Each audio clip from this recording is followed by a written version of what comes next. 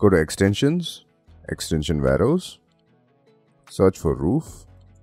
Download this plugin called Hip Roof Builder. It is a free plugin.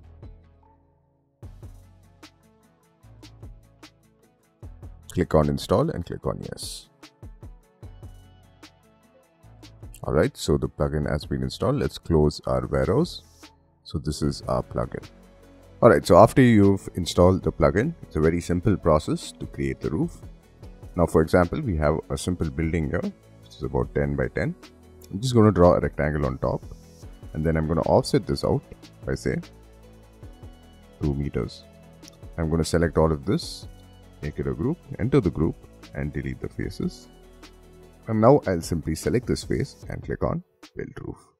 Now you can give an angle from 35 to 45. So let's give about 40 degrees and click on Build Roof. So you can see we have a nice roof on top of our building. You can do the same for any face. For example, now this face here, we can create a roof that goes around. So select the face, click on Build Roof, and click on Build Roof here. Alright, so this is in perspective mode. So you can do the same for a face with semicircles and circles as well. So select the face, click on Build Roof, and click on Build Roof here. So you can see I have our roof.